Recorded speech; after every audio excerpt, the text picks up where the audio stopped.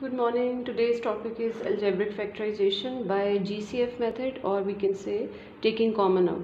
In my previous video, I explained you about the meaning of factorization, what is factorization, then what is algebraic factorization, and then I made a list of 6 methods which could be used for doing algebraic factorization. So in this video, I am going to explain the first method, that is GCF method, or GCF means greatest common factor or taking common out. So whatever is the greatest common factor, take it out of the algebraic expression. So first example I am giving you here. Let's say you have been given an algebraic expression, this. So as you know the meaning of factorization, we are to convert this expression into its factors form, or factors will be written in its product. So here we will try to write the factors of the coefficient. For example, here see, 2 could be written as 2 into 1 x square, or x square could be also splitted into x. So you can see here we can write like 2 is the coefficient, it could be written as 2 into 1, and x square is written, so we can split it as well into its powers. When the bases are same, its power could be added. So x square could be written as x into x. When there is no power or index given, there is 1 always. So we transform this into this, plus 4 could be written as 2 into 2 into x, and 6 could be written as 2 into 3. So what we did, we basically transformed the coefficients into its factors. 4 is converted 2 into 2, 6 is converted into 2 into 3. Now see what is the greatest common factor here, or you can see what's the number which is present in all these terms. Here if you see, 2 is common in all of them, and that's it, nothing else. X square, 2 times x is there, or x square is there. Here x is there 1 time, and here x is not there. It means we are to take 2 common out. So what's left here? 1, 2 ones are 2, so 1 written or not, it doesn't affect the term. So inside this x square is left. From this 1, 2 has been taken out, so 1 times 2 is there, and from this 2 has been taken out, so only 3 is left.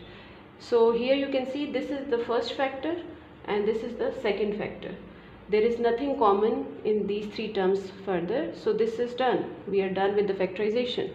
So this method is called taking common out, or taking greatest common factor out of the expression. I will try to show you one more example.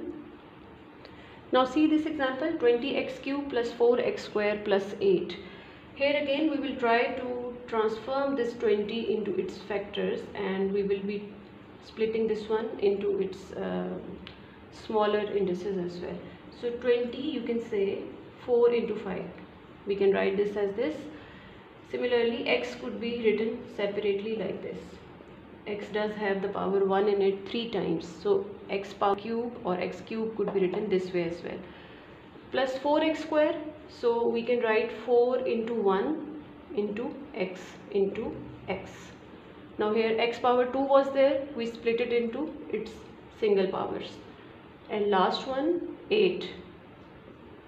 So our interest will be that we may be transforming the numbers given into such factors so that the maximum number that could be taken common out of it, it is represented in the factor form.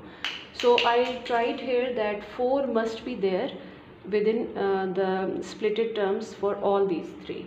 So from here, if let's check out what's common. 4 is present, 4 is present, 4 is present. This is the one of the greatest common factor in this algebraic expression.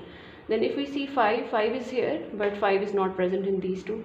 X power 1 is there 3 times, here it is present 2 times, and there x is not present. So it means x is not common in 3 of them. So we will not write x as a common factor. So 4 is the greatest common factor which is present in 3 of the terms. So take 4 out, and then write the remaining terms inside. Now I'm again combining these powers. 5x cube, 4 is taken out, 1 is left, so 1 is written or not, it doesn't affect, and from there only 2 is left. So you write it this way or this way. So this is done. Factorization is done. That is all. This is the first method. I have explained it clearly. I hope you have understood it well.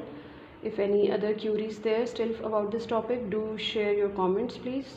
I'll be looking for them. Thank you so much. Don't forget to watch the second method of factorization in my next video.